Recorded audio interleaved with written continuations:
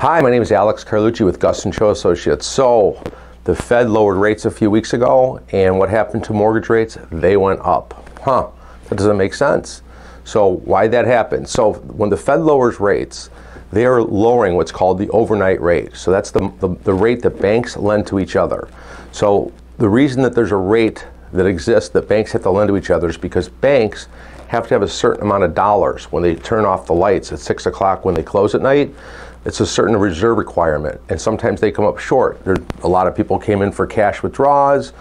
They move money around for whatever reason. They need to have, let's say, $5 million in their account, and they got $4,500,000, so they would have to borrow $500,000 from another bank. So those rates are called overnight rates or the Fed funds rate.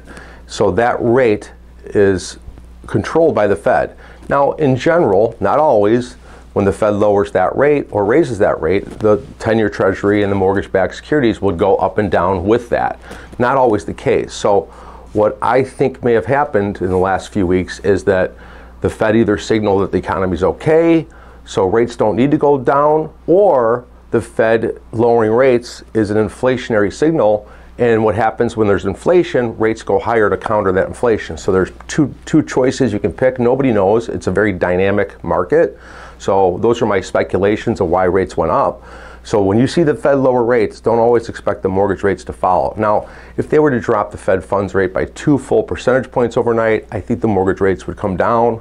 But you never know. That could also signal more inflation, or other countries don't want to hold our treasuries or buy our bonds because they think that we're going to start printing money again and that we're going to default on our debt.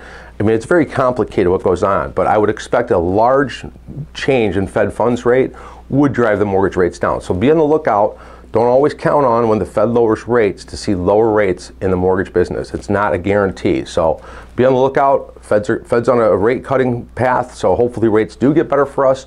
So keep watching my videos. I'll keep you updated on what's going on with mortgage rates, but right now they're probably about 3/4 higher than they were before the Fed lowers rates. Doesn't make sense, but that's kind of the reason why. Hope you like my video. Please like, subscribe.